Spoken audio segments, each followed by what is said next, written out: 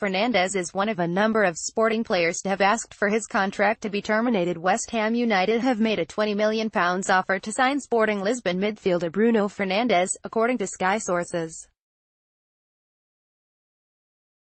Sporting, who face losing a number of key players after they asked to have their contracts terminated, are, however, looking for a fee of £25 million.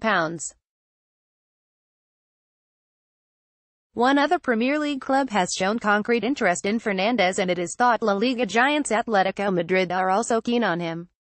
The 23-year-old starred for Portugal at the World Cup before they were knocked out in the last 16 by Uruguay, and he is among the Sporting players to have requested for their contracts to be terminated, citing "just cause." Fernandes, Gelson Martins and several others made the move following an attack on players and staff by a group of around 50 people at their training ground in May.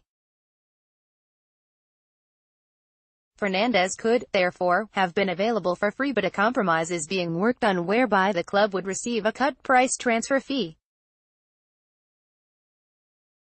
Fernandes came through the Sporting Academy and has made 45 first-team appearances, scoring 15 goals. He has also spent time on loan at Italian club Sampdoria and Udinese. Bruno Fernandes started Portugal's opener against Spain and came on as a sub against Morocco. West Ham have signed 3 players for new manager Manuel Pellegrini so far in the summer transfer, including French defender Issa Diop, Swansea keeper Łukasz Fabianski and Fulham right-back Ryan Fredericks.